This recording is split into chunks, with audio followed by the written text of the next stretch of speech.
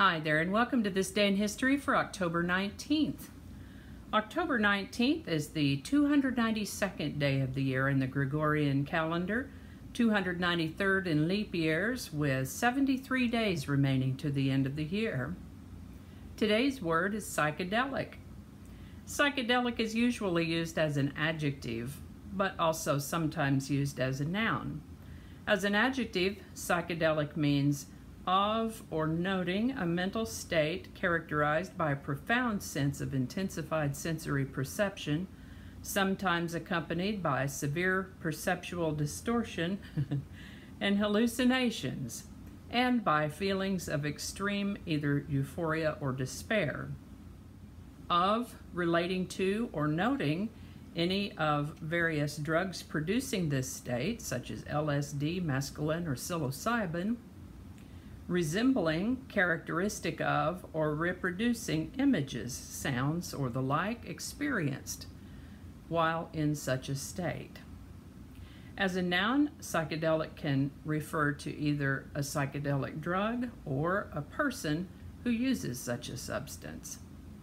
This word comes to us from a combination of the Greek words psyche, which means spirit or soul, and deloun or delos, which means clear or visible. I'd like to take a moment to mention that links to my research are included in the show notes. Ask you to go ahead and click that like button. Consider subscribing if you haven't already. Feel free to share this video with the link in your email, messaging, or social media. And remember that I have a playlist to my This Day in History series. There will be a link to that in the show notes or in that iCard right up in the corner there on YouTube. If you're watching on Vimeo, it will just be in the show notes. And with that, we're going to start by talking about ancient Germanic peoples. They were a category of Indo-European ethnic groups, not to be confused with Germans from Germany. Germanic peoples were such people as the Roman area Goths, for instance, or the Norse-speaking Vikings, for instance, and many other early Indo-Europeans.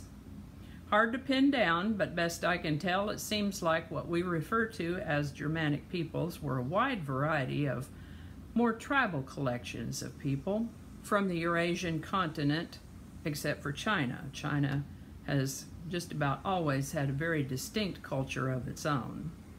That said, there was a group known as the Vandals, who first inhabited what is now southern Poland. They didn't stay there, but that's another story. Today's item is that on October 19th in the year 439, the Vandals took Carthage in North Africa. This was no small feat or any small event, since Carthage was part of the Roman Empire. Romans didn't like that very much. Oh boy. On October 19th, 1216, King John of England died and was succeeded by his 9-year-old son Henry.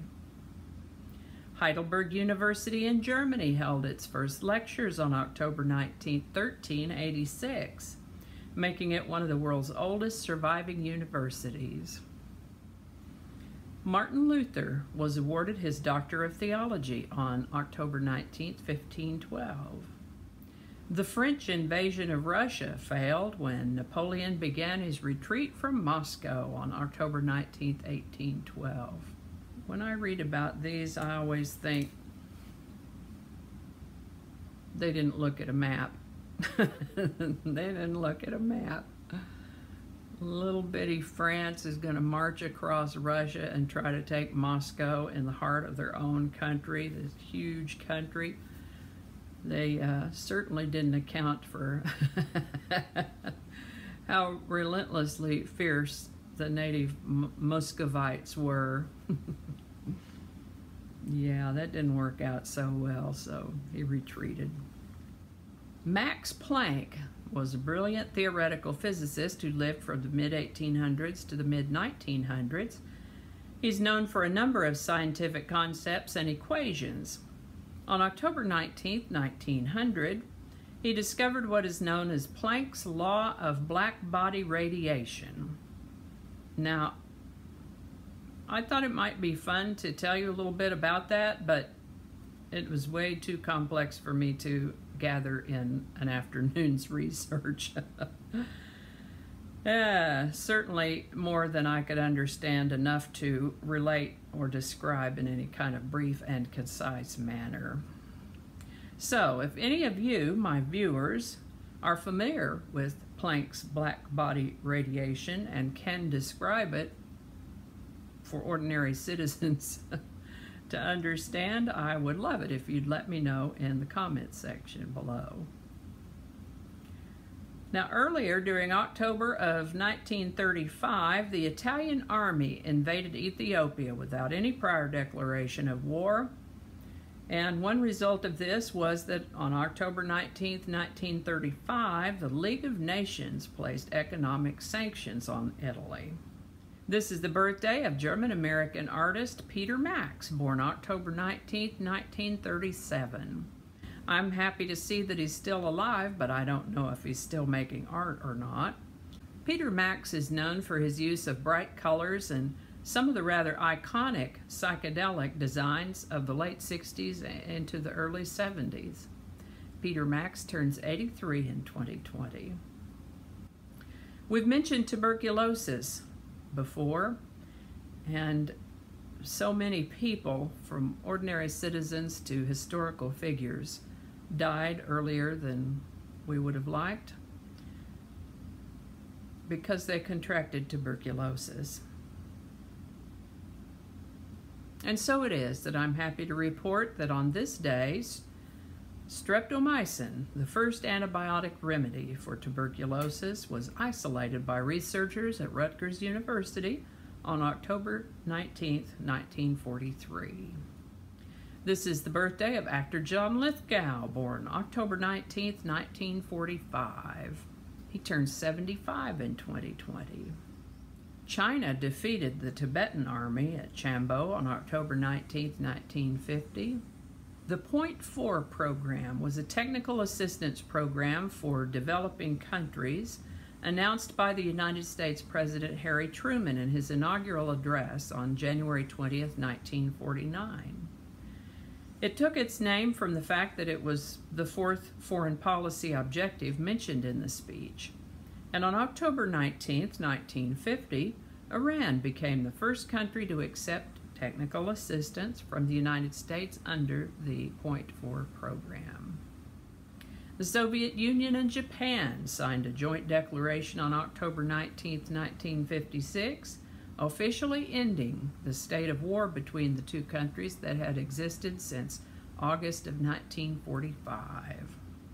The United States imposed a near-total trade embargo against Cuba on October 19, 1960. This is the birthday of boxer and actor Evander Holyfield, born October 19, 1962. He turns 58 in 2020. This is the birthday of, I didn't know he was a model, but that's what it says, model, carpenter, television host Ty Pennington, born October 19, 1964. He turns 56 in 2020. And the birthday of American psychic and author John Edward, born October 19, 1969. On October 19, 1987, a day known as Black Monday, the Dow Jones Industrial Average fell by 22%, 508 points, one of the largest one-day percentage drops in the history of the DJIA. Mother Teresa was beatified by Pope John Paul II on October 19, 2003. Saddam Hussein went on trial in Baghdad on October 19, 2005 for crimes against humanity. Hurricane Wilma formed on October 15th and lasted until October 27th of 2005. A Category 5, Wilma became the most intense Atlantic hurricane on record on October 19, 2005 with a pressure of 882 millibars. And I think that's going to do it for us today. Hope you learned something you didn't know before. I know I sure did. Always do. As always, links to my research are included in the show notes. Remember, if you enjoyed this series, you can find the playlist for it in the show notes and also in the iCard up in the corner. Thanks again, and I'll see you next time.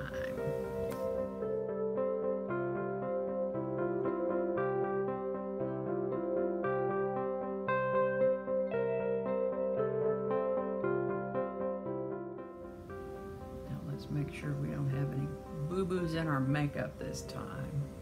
Sometimes when I'm watching these later, I see a little, oh, there's a little bobble on the lipstick or a little something or other, you know, a little flaw in the eye makeup, and I'm not going to re-record it though. Say that again. Okay. Road noise. Can you hear that road noise? I'm about 1.5 miles or 2 miles from an interstate highway. Okay, let's see if we could just get that all the way through. Wouldn't that be awesome? That sounds like a pretty ambitious project. Okay, just leave that part out. Not the first day, but the birthday. I guess the birthday is the first day. This is what happens when you don't clean up your script. I might leave that part out. I don't know how all that's gonna go together, or if it's even gonna make it to the video. We'll just see. That's not gonna go. Yeah, we're gonna cut those out. That'll all be laying on the cutting room floor. So I'll just do that whole thing over. That might not make it into the video, we'll see. Changing it up.